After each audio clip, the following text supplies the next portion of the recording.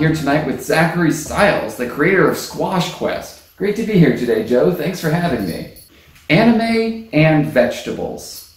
What inspired that?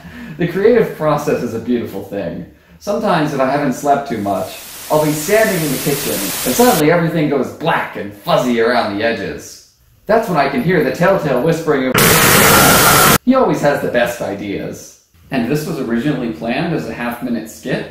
Yeah, it was supposed to be a one-off, but you know how these things get out of hand.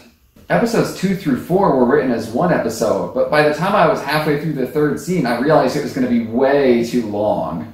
When can we expect to see it finished? The final episode will hopefully release during TDS Season 5. We're getting real close, and I want this finished. On the topic of scope creep, tell me about some of your deep lore. What's going on in the background that doesn't make it into the show proper? There's so much, where do I even start? So we have this world map, and this only has the areas of immediate concern to the show. But the idea is that there's this entire world of food. In our world, the real world, when a fruit or vegetable is grown, simultaneously one is born in their world, the food dimension.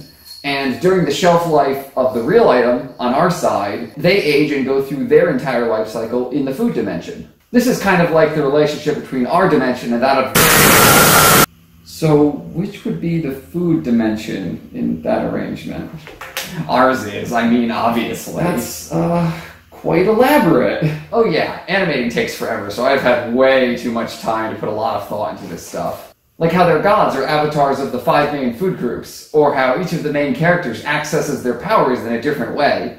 Can you tell me a little bit more about that? Well, like Butters is your generic anime protagonist boy, so he gets his powers from plot contrivance and fighting for his friends. And Lady Tear is a high-level shadow rogue, which is why she's got red eyes and voice distortion. Sweets is a holy cleric who gets his powers from the god of vegetables. Can you tell me a little bit about the team that worked on the show? We have the most incredible special effects team. It is an honor doing business with them. And some of the green screen work we do is really something else, like big budget movie type effects. Apricot, you played a starring role in episode 4. Would you care to comment?